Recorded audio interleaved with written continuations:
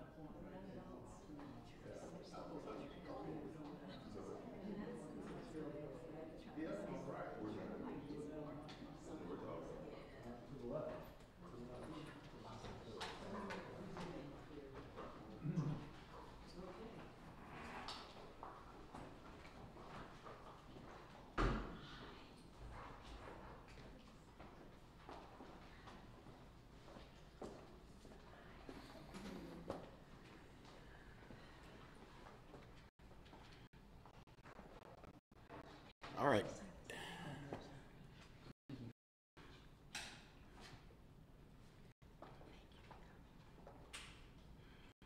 Good afternoon, everybody. I'm attorney L. Kris Stewart, managing partner of Stewart Miller Simmons. Judge Glenda Hatchett is a loved and proud member of our law firm.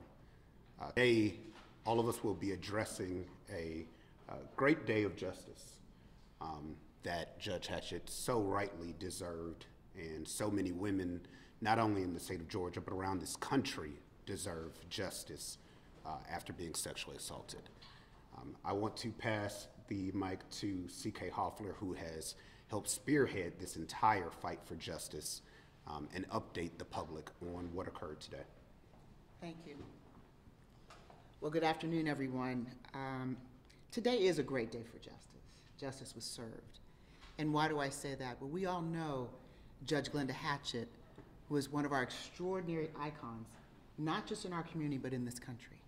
She's been a champion for justice, for people, not just women, but for people throughout this country, not just as a judge, but as an advocate for the least of these. She's given a voice to the voiceless. And so she found herself in the unthinkable, unspeakable position of being in the same position as those that she's been an advocate for. She was a victim of really a very egregious and distasteful and disgusting sexual assault. And sexual assault of one woman is sexual assault of all women. So today is a day of justice because the judge, in her case, administered justice. As you all know now, the defendant, and we'll just call him the defendant, a Sheriff Coody, pled guilty to sexual assault, as well he should have. We stood, Gerald Griggs, in front of the governor's office, and we announced our protest many, many months ago because there was no action. But today, the justice was that the defendant did plead, and he also surrendered his position. He is no longer the sheriff. He also cannot be considered a first offender, which means that he will forever have a record of what he did to an innocent woman, our icon, someone who has been a voice for the voiceless. It's not right. So today is a day of justice that we celebrate, but I want you all to know that the judge, our judge, said it correctly. That he hoped that she continued to use her voice in this matter, because this is not the end, ladies and gentlemen, of this chapter. So without further ado, and Gerald Griggs, you all know Gerald Griggs, who is the president of the NAACP here in Georgia, but he's a dynamic, incredible criminal defense lawyer, civil lawyer, trial lawyer. But I'm going to bring up now the woman of the hour, and I say that because she gave an impact statement for those of you I see who were in the courtroom that was absolutely incredible, incredible. And I do want to recognize, and I know that he's not able to speak today, but U.S. Marshal, who was a witness, Thomas Brown, who also gave an impact statement in court today, and we want to thank him. But my sister, Judge Glenda Hatchett, I know that this has been a tough day, yeah, but it's a day of vindication. It is. We are proud of you, and you speak for so many women and men who have been victims. Thank you. Mm-hmm. And then I want to say to my son, I just Wait, now, come on. My son, Kris Stewart, he's my son. No, he's my son. Look, we claim him. But anyway, so proud of him, so proud of what you do, so proud of the justice. We all stand here together in representing this phenomenal woman, Judge Hatchett. Clearly, I am surrounded by an enormous amount of support. And I'm very grateful to my law firm, Stewart Miller Simmons, and all the people here who have really stood in the gap. CK, we have these people, Gerald, they just represent a few of the people who have really been on the battlefield. And as Kris said, CK has really been the person who has been leading this. I want to talk to you about what this has meant to me, and I'm grateful that you're all here so that I can just have this opportunity collectively. Because I hope you understand that every time I talk about this, I am in fact having to relive what happened to me. I was at a reception. I'm going to be very candid with you. I'm going to be fairly brief. I'm going to be very candid about what happened so that there's no misunderstanding about what went on. I was the guest of then retired Sheriff Thomas Brown at a reception for the Georgia Sheriff's Association. I was greeted with I was welcome. People were just happy to see me. People wanted to take pictures. I felt very comfortable. And so for this to happen was just like, my goodness. And I was standing at a table, and the defendant, who I will continue to call the defendant, came up uninvited, and I was introduced to him as Judge Hatchett. To be cordial, I'll make this very quick. My family is from Cobb County, Georgia. I said that, but I didn't know where Bleckley County was. He poked me just momentarily in the chest. It's right in the heart of Georgia. But then he grabbed my breast. He grabbed my left breast. He squeezed it. He then started rubbing on my breast until Thomas Brown intervened. Literally had to take his hand off of me and push him off of me. I am a very strong woman. I pride myself on being strong, and I really thought I was fine. I'm just going to tell you exactly what happened. I'm fine. This happened Tuesday night. I'm fine, I'm fine, I'm fine. I pressed charges the next morning. I'm fine, I'm fine, I'm fine. I even went to a dinner that Wednesday night. Thursday morning, I could not get out of bed. And I want to be candid about this. I'm being very, because people who know me, my life is very public, but my life is very private. I bet you $1,000, very few of you could say anything about my personal life, and that is by design. Even before I went on television, I am very private, almost introverted for my personal life. And so here it is, you know, I am sobbing, literally sobbing. I could not stop crying. I could not get out of bed that Thursday morning. My assistant, Naima Rashad, has been with me for some 12 years or so at that time, was like, she'd never seen me like that. I rarely cry. Very few people have ever seen me cry. And I could not even get up to go and get something to eat. That's how, in what horrible shape I was.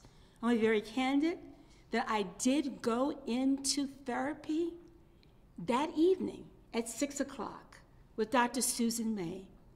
And I say that because there's sometimes such stigma about therapy. I needed help. My life had been changed. And as I said to the judge in the court this morning, that I never expected that I would be so deeply affected by this. I could barely get through my impact statement. See, my eyes are still puffy. I cried and cried and cried in court. And thankfully, I've at least gotten that out so that I hopefully won't break down today, and I might. But what I said is that there is a scar that he left. And what I really resented is that someone could have that kind of power over me. That somebody could make me in that moment feel helpless. I have never felt so helpless in my entire life. And I was angry, frankly. I was angry that I didn't slap him. I didn't kick him. But now I understand victims. I was absolutely frozen. And so I stand here today, as they have said, that I have been on the other side of this. I've never been the victim. I have been the advocate. I have been supporting people. I've been trying to make sure that people's rights were protected. And here I am being a victim. And so it would have been easy for me to just, go home and say, okay, well, it was an unfortunate situation. I had to file charges. There had to be accountability. Because the message needs to be clear that you cannot do this. How dare you do this? And if he would do this to me after having been introduced to him as Judge Hatchett, what else is happening? What about the women and men who are out here who don't have the resources that I have, who don't have the support of this amazing law firm and these amazing lawyers and all these people in the community who have stepped up and have been with me? This has been 20 months. 20 months that they have manipulated the system with delays after delays after delays, in my opinion, so that he could hold on to not only his salary, but his pension. And I'm going to go there. I am going to go there. The governor did nothing. I'm going to go there. The governor, after men and women stood in front of the Capitol last October and demanded that the governor take action, he never suspended him until this today, when he resigned. He has been on salary and will have his full benefits. And so that is outrageous and it's unacceptable. And yes, I went there. And so what I will say, and I will take a few questions today, and I appreciate you all being collectively here so that I don't have to keep reliving this over and over as I talk. But I just want to say to the victims out there, speak up. People have to be accountable. And the judge said to me before I left the court today, I hope that you will continue to speak up. And that is what I will do. That is what this law firm will do. That is what others who are in this fight day in and day out will do. Because we must be the voice for the voiceless. We must stand in the gap. We must be there to support people who are not able to do what needs to be done to seek justice. And so with that, I will open it up for questions. And I got through it without falling apart. But if you go back and see the courtroom tape this morning, I mean, I was just all over the podium. I mean, I was like, whoop! And I didn't think I would, but I did. I mean, it has been hard. Judge Hatchett, why do you suppose the court system and the governor took so long to recognize that this was a serious issue? Well, first of all, the governor still hasn't done anything. The defendant resigned this morning before entering a plea to preserve, basically, in my opinion, his pension. Had he taken the plea and been on the record as being guilty of this sexual assault, he would have forfeited under state law. And so I think that this was carefully orchestrated. I said to the judge this morning, I appreciate the backup with COVID and so forth and so on, but he was scheduled to plead, let's be very clear, the second week in September of last year, and he didn't. And it kept getting delays, He was gonna plea, I'm gonna go to trial, I'm gonna plea, back and forth, until finally I was like, I'm done. I can't do this anymore. And it was finally set. And I think that Judge Brewer did a remarkable job. He actually went further than what the prosecutors asked for this morning. And he made it very clear as to why he did not grant first offender coverage or what am I trying? Protection, thank you. That's why I have good people around me. Does that answer your question? Yes. How do you feel about this sentence? I think that justice was served, Donna. I do. I do think that there was an abuse of the system on behalf of the defense. In this case, I just think there were too many delays. I would have liked for the solicitor to have been far more aggressive in opposing so many delays, because I think she got outmaneuvered, frankly. I mean, you know me long enough to know I'm just going to tell you what I think. I think she got outmaneuvered until the point where I had to put my foot down and say, absolutely enough. This has got to be resolved. And if he hadn't entered the plea today, he would then be, we would be on trial next Monday and Tuesday. And so I didn't know whether he was going to show up this morning. I mean, we went, and it was scheduled, but we didn't know for sure whether he did. And he did resign, as I said, shortly before. But I do think justice was served. I do. I think there has to be accountability, and I think that this all needs to be done publicly. I will also add that his attorney had asked some time ago through the prosecutor to communicate with me if I would accept his apology and drop the charges. And the answer was an emphatic no. He did not apologize to me today. The judge gave him 3 opportunities to speak.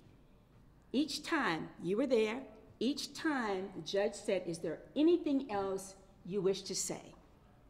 3 separate times in the process, and he said no. It would have taken him 30 seconds to have I was right on the front row. It would have taken him 30 seconds to say, I'm sorry. He never said it. And you know what? It doesn't matter.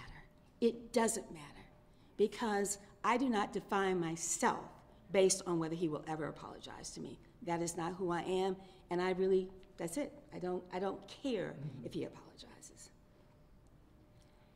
Is there a different standard for women victims accused of power?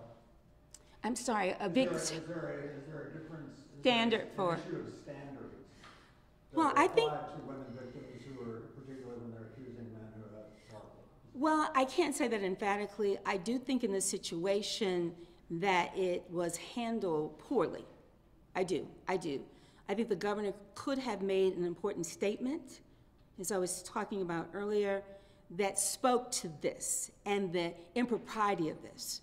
And for the governor's office to issue a statement saying that they weren't going to do anything because he was not on duty is absurd. It's ludicrous. And so I can't say yes emphatically on that, but I do have real concerns about what happens. And let me just go a step further on this. What if I were not Judge Hatchett? What if I didn't have a Kris Stewart? What if I didn't have a C.K. Hopler? What if I didn't have a Gerald Griggs? And all of these lawyers, and all of these people who have come and stood with me shoulder to shoulder to shoulder. What if I couldn't afford to go to therapy? What would have happened that Thursday? What would have happened to me? You know, I am surrounded by so much support because I'm Judge Hatchett. But what about the women and men victims who aren't? And that's why I've dedicated so much of my life, as you know, professionally, advocating and trying to be a voice for people who don't have a platform, who will never be able to stand in front of a press conference, who will never be heard. And so, yeah, I did file charges, and yes, I was gonna see this through, and I was not gonna dismiss the charges under any circumstances. Thank you so much. Thank you.